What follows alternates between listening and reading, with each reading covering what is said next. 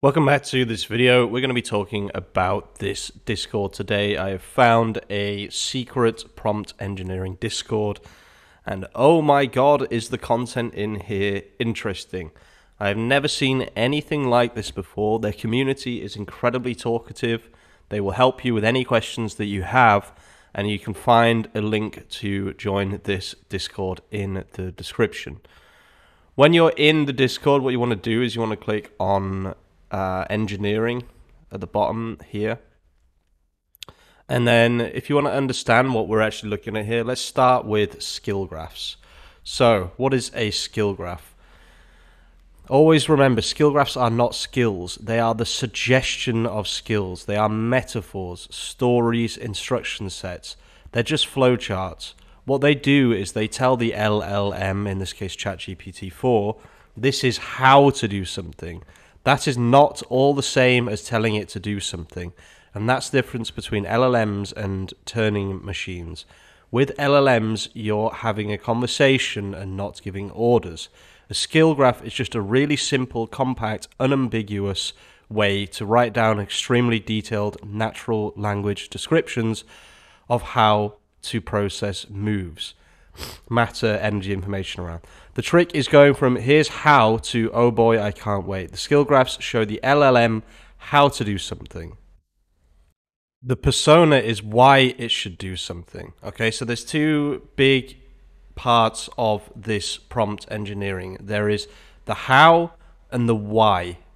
We give it the skills and then use a little story called a perspective and point of view to entice it to use them. As long as you can keep it interested, it will play along, animate the character, follow the motivations, and naturally employ their skills as would be normal. That's the basic structure of an instant expert. So this whole concept of instant experts is what got me super interested in this in the first place. If you saw my video yesterday, I did a very basic overview of one of their older prompts, but all of the stuff in here is so much bigger than that one prompt that I showed you yesterday. Please get inside this Discord and let's discover this together. So if you click on the bottom left, Stun Spots Prompts, this is where all the good stuff here, and I've been told to try out someone called Mr. Venture, if I can find him. Okay, we'll start with Ponder v2.2. This is the one that I was using yesterday, but I think I was using Ponder v1 or, you know, the very old version of Ponder. And also I used it in the completely wrong way, okay? So I'm going to show you the basic kind of how to use one of these, what it can do, etc., etc. So you go on Stun Spots Prompts, and then this will open this. So you click Ponder v2.2, and then just hit download right here. Once it's downloaded, press open file, do Control A, and take all of that information in. And then you just want to open ChatGPT. Now, from what I've seen from Stun Spots comments on my last video, it's best to use ChatGPT 4, and ChatGPT 3.5 doesn't seem to work that well. And you do not want to change anything in the prompt, except maybe at the bottom where it says ponder. I'm just going to press enter here because they told me not to change anything in the prompt, but it looks like it's going to ponder this here, which is not what I wanted to ponder. Let's see. What subject or question would you like us to explore? Okay, so classic, menswear, website, SEO keywords. So this is pretty much exactly what I did yesterday, and I want to see if the idea generator v2.2 is just as good as the one that I did yesterday, basically. So what it does is it takes like all of the skills that it already has, basically. It has all the knowledge already, but what it has now is, you know, a way to just dump out all of these keywords. Okay, so rating these responses compared to yesterday's responses were actually better. Like, this is much broader. So what I'm going to try and say is, can you give me the category outline for a website in classic menswear? So what I need it to do is I need it to give me the category outlines, okay? So for example, suits, single-breasted suits, double-breasted suits, tuxedos, okay? That's exactly what it's doing right now, and this is good content. This is a way to plan your website in a niche that you have no idea about, okay? So the way this works is you would make the suits category, and within the suits category, you would have single-breasted suits, double-breasted suits, and tuxedos. Then you would make blazers and sports coats. Very interesting that it says sports coats here. When you do this with ChatGPT normally, I will tell you right now, it does not say sports coats here. But actually, the word sports coats is much more commonly used in America, and it's also growing in popularity as we are speaking. So the fact that it has identified that and the fact that it has put that aside is actually huge, because I have done this many times in this niche, classic menswear. This is the niche that I'm in. And I'll tell you right now, normally it does not tell you about sports coats. So for me, this is already significantly better. Trousers doesn't mention slacks, which is disappointing, to be honest. If it mentions slacks here, my mind would have exploded, to be honest with you. Accessories, ties, cufflinks, pocket squares, belts, socks, outerwear, yes. Collections, seasonal collections, business collection, casual collection, event collection. Very similar to the video that I made yesterday. It has identified a lot of the important pages that you could create. So this is one of the best prompts to run before you start a website. I highly recommend that if you are wondering which direction to go in terms of a website, which categories, etc., that you run this prompt and you say, can you give me the category outline for a website in, and then you just write your niche, and that should give you very good results.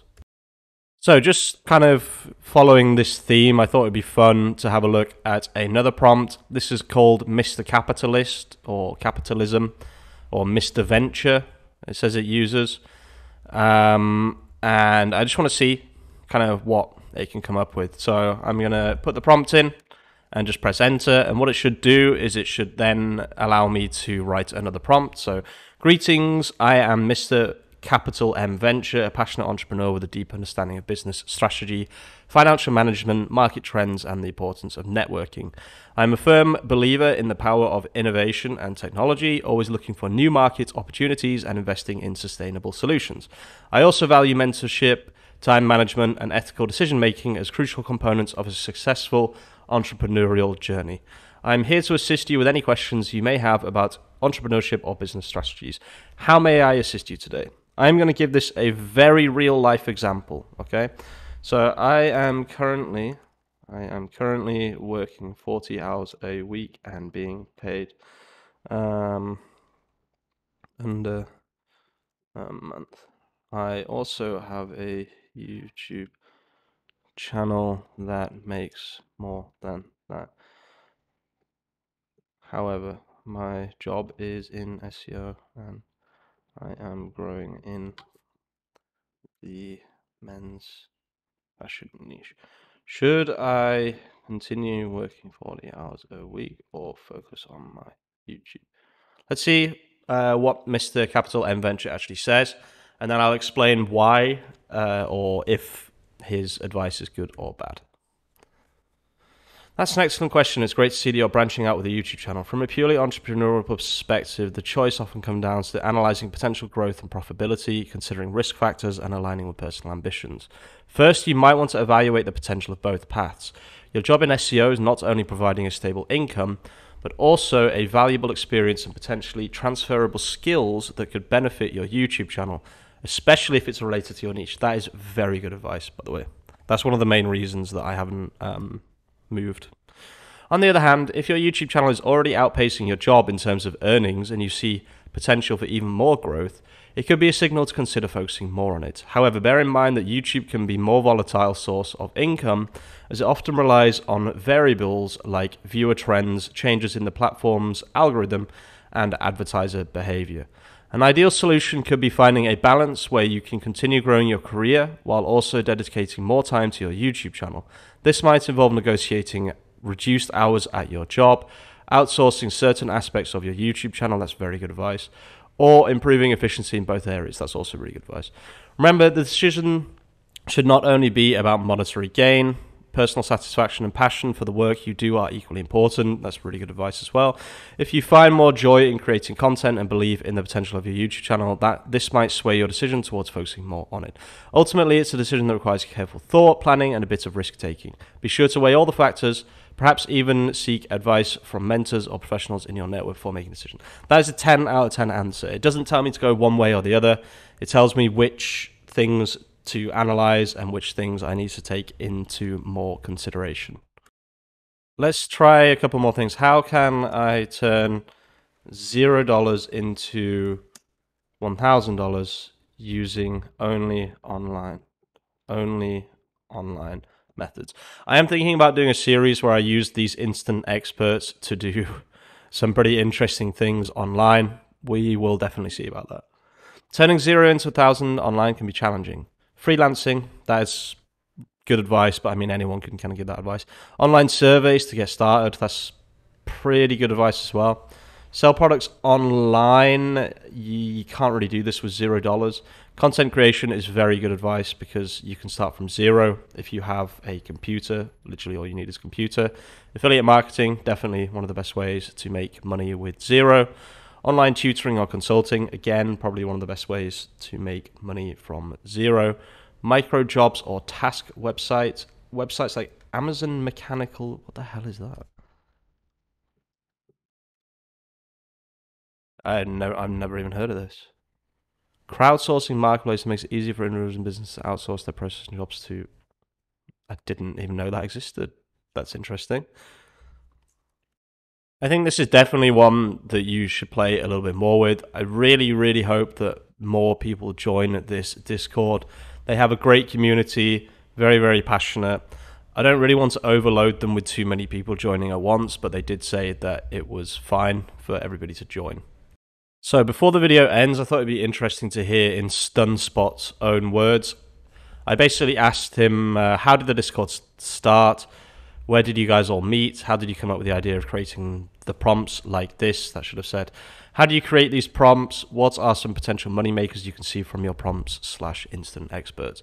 And yeah, this is his response. So he said, this Discord was started by one of my fans, Haffel. He did it as a place for an affinity group centered on my work to meet and exchange ideas. I came up with the Ponder prompt by thinking about my code farm NLP computer code generator. So they do have a lot of programming prompts as well. So if you're looking to program something, this might be the way to go.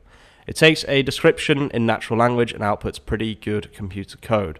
Part of that is a strong emphasis on QA. I don't know what QA is, unfortunately. A big part of that comes from setting up multiple viewpoint characters for the model to animate. I really like how he describes this. It's a built-in structural double check, you see. And I structured the whole metaphor to reinforce that. So the metaphor is like the story that they give to the instant expert, okay? So I generalized the QA. QA might be question answer. I think it might be question answer.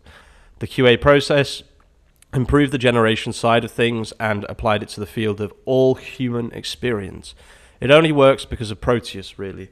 Proteus is, I think, the main character in the prompt. It's essentially an auto-critique, and those, they just don't work in an LLM. So he's basically given auto-critique to LLMs, which is also, I think, what AutoGPT does in a different way. He's uniquely defined. Proteus is uniquely defined. His skills optimize for whatever task he performs, and his personality optimizes for whatever skill he adopts. It's like he's got a perfect act as a statement at all times. So when I stick him in the Ponder structure, he actually can be an academic creator for generation and a harsher critic than Jordan Peterson when seeing what's wrong. Then he improves every candidate's idea and knots it all together using Bucky Fuller's synergetics as framework. I don't know what this last part means, unfortunately. And then I asked him another question, which was, what are your best 5 use cases? And he said, there's a guy who's going through court right now and surviving slowly because of my lawyer. Then there's a gal with ADHD who's learning from my custom prompts how to be a digital marketer. That's so inspiring and so interesting. And it's one of the main reasons I'm making this video is because I can see that these customizable prompts will really, really help people. But you want specifics. Okay, I have a character, Mr. Venture. He's essential capitalism made manifest. He knows quite literally everything about business. He can walk anyone who cares through the process of being an entrepreneur. I've got a series of ultra superhuman subject matter experts with specific domains such as maths, bioscience, physics, engineering, computing. These things know everything about the subject and act as a front end for it. So anyone who needs knowledge, for example, e-commerce, UX design, data analytics, process automation. So what I want to say is this, for example, UX design, okay? As you guys may know, AutoGPT, when you tell it to make you a website, it spends 20 minutes Googling how to make a website. I think what the point of these instant experts is it cuts out that unnecessary learning time, because the LLM or ChatGPT believes that it is, or believes in inverted commas, believes that it's already an expert in this topic, and therefore it doesn't spend useless time researching. It just gets on with the job, which is super, super important, super, super interesting. Thanks for watching. There will be many more videos on this prompting method because I find it fascinating. I am going to use it to make a website, and we're going to see what happens. Peace out.